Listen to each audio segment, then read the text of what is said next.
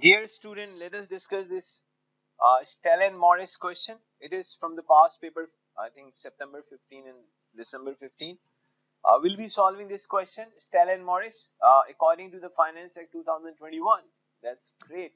The new Finance Act. Wow. Let's attempt this question. It gives you 10 marks, okay? Let me explain this. Just a minute. Let us read the requirement first. Calculate Stella's income after tax and pension contribution for the tax year 22-23 if she does contribute 90,000 gross into her personal pension scheme. We need to calculate Stella's income, but after income tax as well as after she has contributed in PPC. Let's read the question. Your firm assume today's date is 3rd June 2022. Your firm has been asked to provide advice to two unrelated clients, Stella and Morris. Stella requires advice on tax implication of making increased contribution to her personal pension scheme. So right now we are solving question for Stella, not for Morris. Later on we'll see the Morris as well. Stella is resident and domicile in the UK. Whoever is resident and domicile in the UK, that individual will have to pay tax on his or her worldwide income. Receives a gross salary of 2,03,000 pounds. Wow. In the tax year 22-23, this was substantially increased on the previous year. Does not have an occupational pension. She does not have any occupational pension plan. Has property income from a portfolio of unfurnished property totaling 92,000 in the tax year 22-23. By looking at these figures, salary 203,000, property income 92,000, I believe in UK only one person is earning and her name is Stella. Has no other source of taxable income, obviously after having these two incomes. She does not need any other source of income. Okay, let's move ahead. Wishes to make an increased contribution to her personal pension scheme in the tax year 22-23. Okay. Personal pension scheme contribution. Stella has contributed 40,000 gross to her personal pension scheme in each of the tax years 21, 22 and 2021, and 30,000 gross in each of the tax year 19, 20 and 18, 19. Okay. Examiner is telling us that in the tax year 21, 22 and 2021, she has contributed 40,000.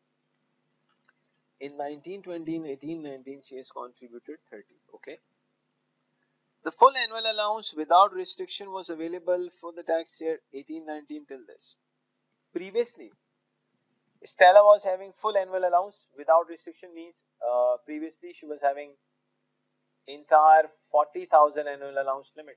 Previously that limit was not reduced. Without restriction means previously she never faced reduction in annual allowance limit, which is 40,000 for pension. So without restriction means previously 40,000 was available as 40. Stella wishes to increase contribution.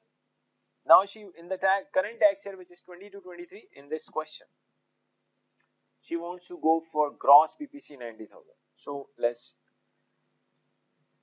us first simply calculate income tax liability, and then slowly and gradually we'll see what we need to do. Let's go for income tax liability. We just need to calculate income tax liability. Employment income, they have given us 2,03,000.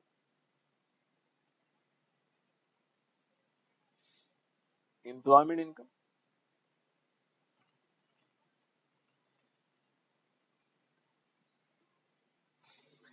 Property income is 92,000.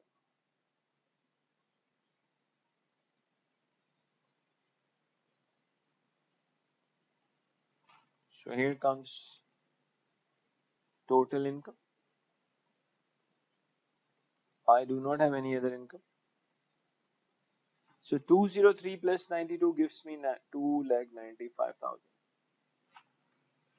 We need to deduct personal allowance, but I have to check how much personal allowance Stella is going to get.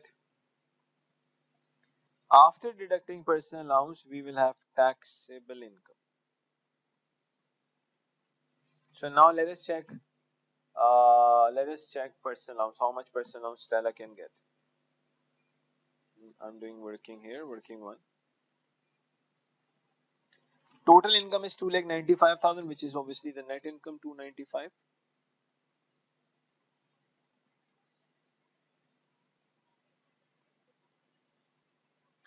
Actually, we need to calculate adjusted net income, because if adjusted net income is more than 1 lakh, then personal allowance starts reducing. Okay. From this net income, we need to deduct gross PPC.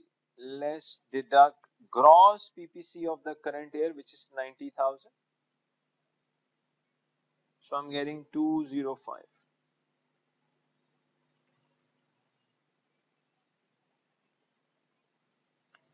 Adjusted net income is 205. Now listen and listen carefully. Any individual who is having adjusted net income more than equal to 1,25,140 gets personal allowance 0.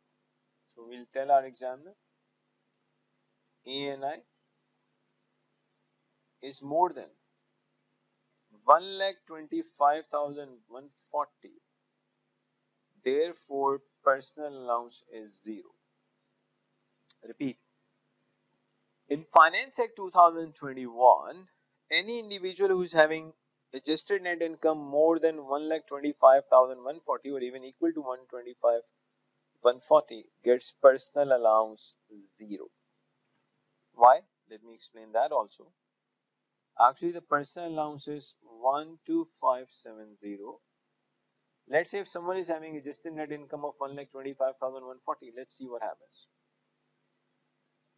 I'm just explaining you, otherwise I don't need this for the question. 125,140 minus 1 lakh. You have to take 50% of this. So obviously, so personal allowance is going to be 0. So entire income is taxable income. Okay. Now we need to check that basic rate band and high rate band will increase by what amount? So let us check working 2. Band, basic and high rate band, they will increase by lower of number 1 is gross PPC in the current year, which is 90,000. Second is higher of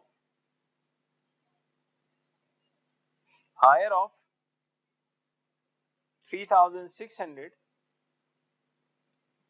and total of the relevant earnings. In relevant earnings, we consider 3 earnings. One is employment income, second is trading income, and the third is income from furnished holiday letting.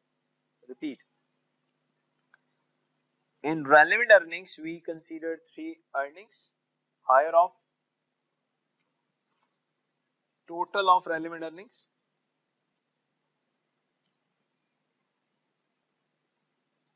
relevant earnings.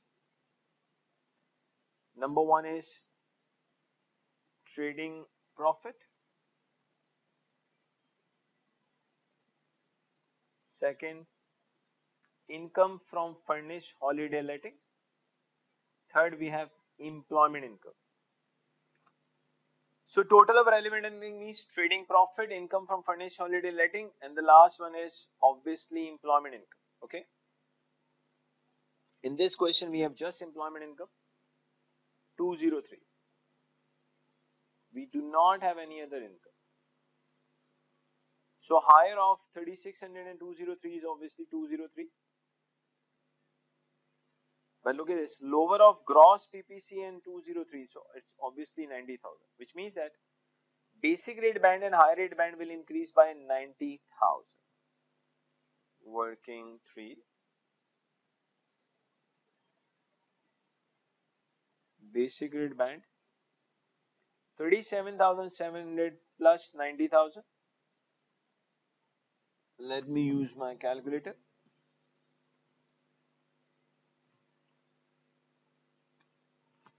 It is 1,27,700. Higher rate band is obviously 1,50,000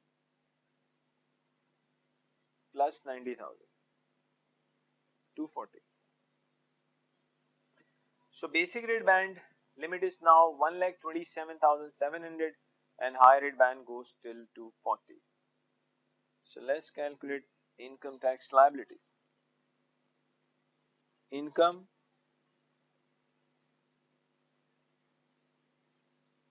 tax liability.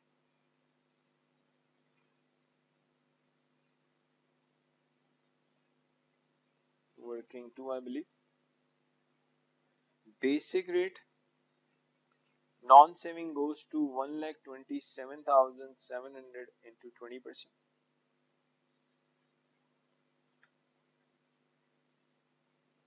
So it is 25,540. Okay. Higher rate.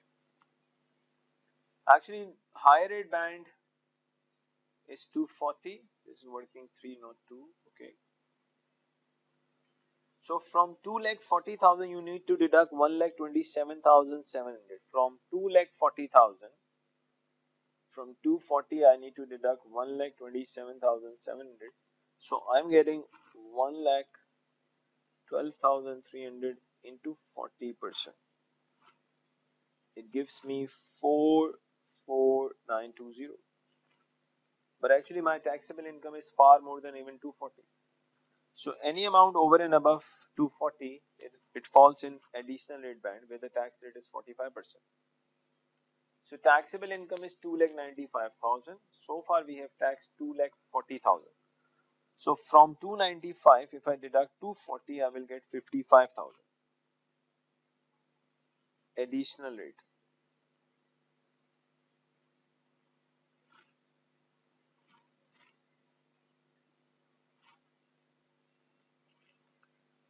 We have taxable income of 2,95,000. From this 295, if I deduct 240, which I have taxed, so I'm getting 55.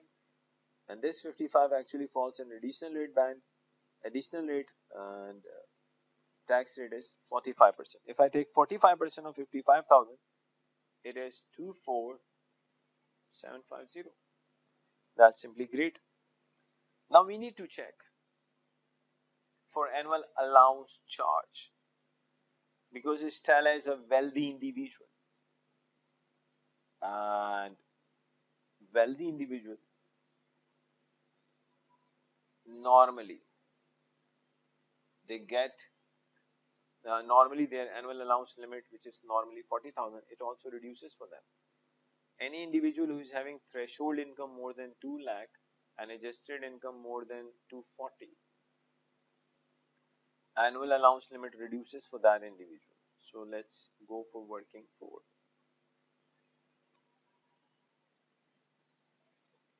Stella is having adjusted in threshold income more than 2 lakh. How do I know? Look at this. Actually, in ATX, threshold income and net income format is same. Threshold income and adjusted net income format is same. So from the net income, if you deduct gross PPC, you will get ANI, and the same thing is threshold income also. So just to show you what I'm doing, I'm just calculating threshold income. Net income is 295.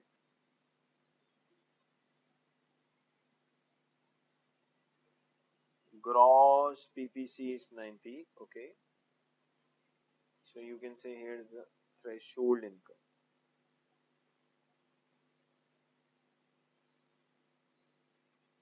Actually, threshold income must be more than 200,000 and adjusted income must be more than 2,40,000. When both the conditions are met, only then annual allowance limit of 40,000 reduces for the current tax year. Now let's calculate adjusted income.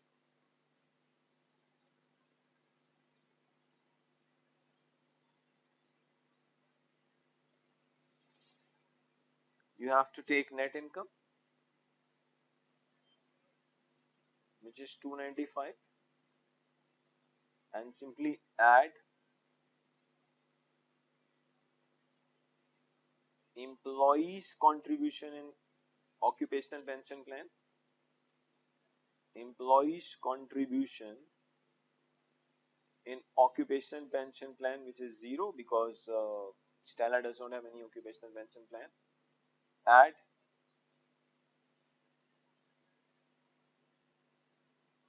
employer's contribution in occupational pension plan, which we do not have in this question. It is also 0. And you have to add employer's contribution, obviously for employee in PPC. If employer is contributing for employee in occupational pension plan, I need to add that. If employer is also contributing in personal pension plan for the employee, I'm going to add that also, which is also 0 in this question because there is nothing such thing in the question. So actually your adjusted net income, your adjusted income is 295. So both the conditions are met. Threshold income is more than 200,000 and adjusted income is more than 240. So for the current tax year 22-23 in this question, annual allowance limit will not be 40,000 for the pension, it will reduce. So let's calculate working 5, what will be the annual allowance limit?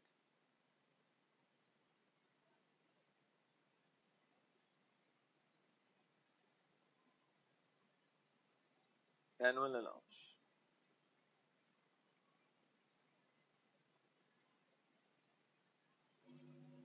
Since in the current tax year, threshold income is more than 2 lakh, adjusted income is more than 240, so annual allowance limit reduces. We know that one thing very well, annual allowance limit for the pension cannot be 0, it can be minimum goes to 4,000. So less reduction.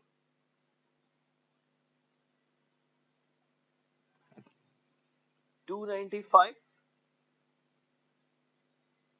minus 240. I have to take 50% of this. So 295 minus 240, 50% of this, it is 27,500. So current year annual allowance limit is just 12,500.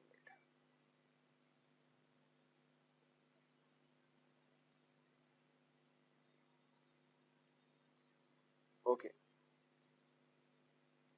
Now dear student, listen and listen carefully. What is that? If we have previously any unused limit of annual allowance, then unused limit of annual allowance can be carried forward for 3 tax years and it is used on FIFO basis. Repeat. Unused annual allowance limit can be carried forward for 3 tax years and it is used on FIFO basis or FIFO basis. So now let us check how much unused limit we have in the previous 3 tax years. If we have any unused limit in the previous 3 tax years, it will be added in this 12,500. Unused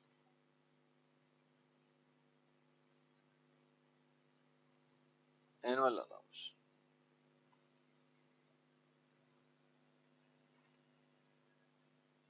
In previous 3 tax years. And it is used on FIFO basis. Let me explain now this. From 22, 23, you need to go 3 years back. You will be at 21, 22, 20, 21, 19, 20. From 22, 23, if you go 3 years back, it's going to be 21, 22, 20, 21, and 19, 20. Okay. And as I mentioned earlier,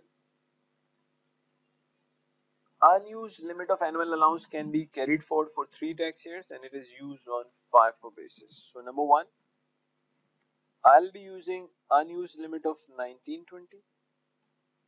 Then I'm going to use unused limit of 2021 and finally I'm going to use unused limit of 2122. Unused limit of 1819 is irrelevant. Why it is irrelevant for us? Because only 3 tax years, only unused limit of annual allowance can be carried forward for 3 tax years. The current tax year is 22-23. From 22-23, if I go 3 years back, so I'll end up reaching 1920. I cannot go till 1819. So 1819 is irrelevant. Okay. In 1920, obviously the limit is 40,000 and he has contributed 30. It is written in the question. So unused limit is 10,000. But here he has contributed 40. Stella has contributed 40. We do not have any unused limit. The same applies here. So which means that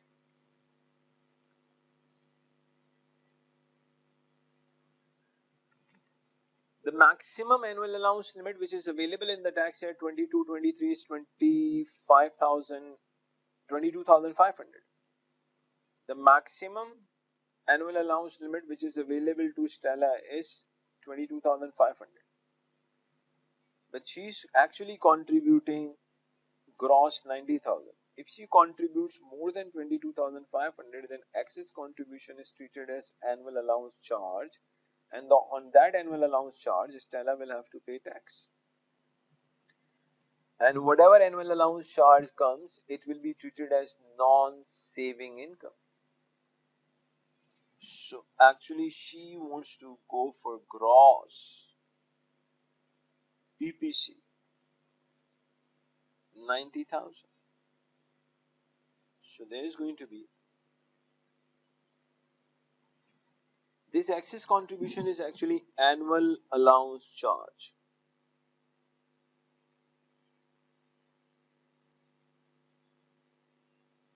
This annual allowance charge will be treated as non-saving income and it will be taxed by using non-saving income tax rates. This is working 5. Right now we are in additional rate, so which means working 5 annual allowance charge 67,500 into 45%. Annual allowance charge will be taxed at the end by using non-saving tax rates. If I take 45% of 67,500, you need to use the calculator. 67,500 into 45%, it gives me 30,375.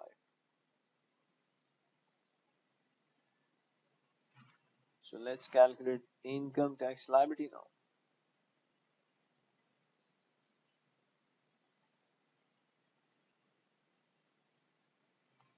So you just need to add 25540 plus 44920 plus 24750 plus 30375. It gives us 1,25,585. Great.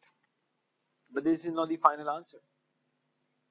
They have asked us calculate Stella's income after tax and after contribution. So let's calculate that.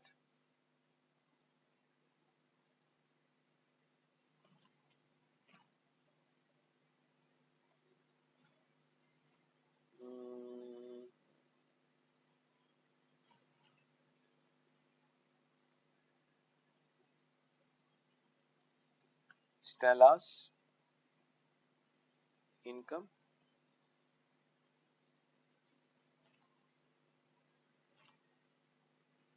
after tax and pension contribution. After tax and pension contribution.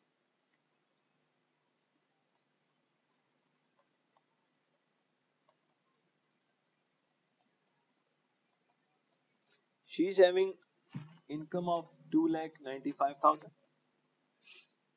Her income is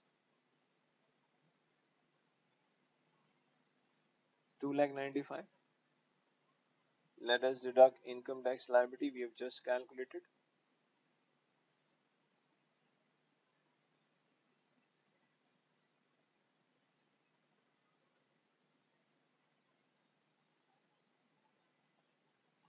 Our income tax liability is 1,25,585. We need to deduct pension contribution as well. Less pension contribution. So it is 90,000 gross. We have to take 80% of this. It becomes 72. Question: why you are not deducting, sir, 90,000? Actually, 90,000 is the gross PPC. In PPC, what happens? Whatever individual contributes, it is 80% and 20% is actually paid by HMRC. So 19,000 is not the actual cash outflow of Stella. The actual outflow is only 72,000. So we are not supposed to deduct gross PPC because that gross PPC amount is not the outflow. Actual outflow of Stella is only 72,000. So that is why I took 80% of this 90,000. 2,95,000 minus 125,585 minus 72,000. So it gives us 97,415. This is income after tax and pension contribution. That's simply great. I strongly believe you people. Must have enjoyed this lecture. If you, whoever is watching this lecture on obviously YouTube, if you or maybe on Facebook, if you really want to join our classes, my classes are available in both the languages, that is Urdu, Hindi, and English as well. In ATX, I have Alhamdulillah 7. So far, I have produced 7 position holders. So it means someone is having 7 positions in ATX. So if you join us, so you will be in safe hands. Normally, in my ATX, each lecture is of around 45 minutes. I believe 45 minutes is a digestible time, which a student can easily digest the knowledge. And normally, I go for 72 classes, where each class is of 45 minutes, which means that if I multiply this with 0.75 hours, it becomes 54 hours. Okay. Then from 73, I go till 105. In this, I solve Kaplan-Kit question. In each lecture, you will be getting one complete question of Kaplan-Kit. So which means that altogether there is going to be from 73 till 105, you will be having 33, you would say, including this 73 as well. 33 lectures, practice videos, practice questions, and again each lecture will be around 45 minutes, which means 0.75 hours. It means if I multiply this with 0.75 also, so I'm getting 24.75. So entire course is going to be 78.75 hours, or maybe it goes till 80 hours. But to be very honest, even you have just seen first 72 lectures, because in first 72 lectures I complete my entire ATX course, and after that obviously all the practice which we do need. Most of the question I solve on Excel, and some of the question I do solve on CB platform as well, so the student should be having a really good idea of the CB platform. Then all my enrolled students, wherever they get stuck in ATX, they can always ask the question on WhatsApp, and I try my best to give reply as soon as possible. Once you join us, so I'll be giving you my compile book. Normally I follow my compile book, and kit we strictly follow Kaplan kit. So any other question if you want to ask, you can always ask question. But do join our YouTube channel so that whenever a new video comes, you will be having the advantage to see that video first. Having said that, let me give my institute WhatsApp number. The code is +92 03333666214. That's a WhatsApp number. You can contact us. And I personally, Adil Ahmed, I teach Alhamdulillah F5, F6, F7, F9, SBR, ATX, and AFM. These are the few papers which I teach. In F9 and AFM, I have world positions, Alhamdulillah. In F5, I have position in Pakistan. In F6, I have position in Pakistan. In F7, I have position in F7 as well in Pakistan. In F9, I have position in worldwide as well. In ATX, I have one position in Pakistan, 6 position outside the Pakistan. In SBR, altogether 3 positions in Pakistan. AFM, I have Alhamdulillah world position and many other positions. And recently, in December 2021, the top affiliate, the top third affiliate in Pakistan is also my student. So that's simply great. So by telling all these things means if you're joining us, so simply you will be in safe hands. After joining us, you will never regret. That's for sure. And let me tell you one more thing. I always teach from scratch. I always assume that my students, they do not carry any previous knowledge. So that's why I teach from scratch. So thanks a lot for watching this lecture. If you have any further queries, I have given my institute WhatsApp number. You can always contact us. Thanks a lot.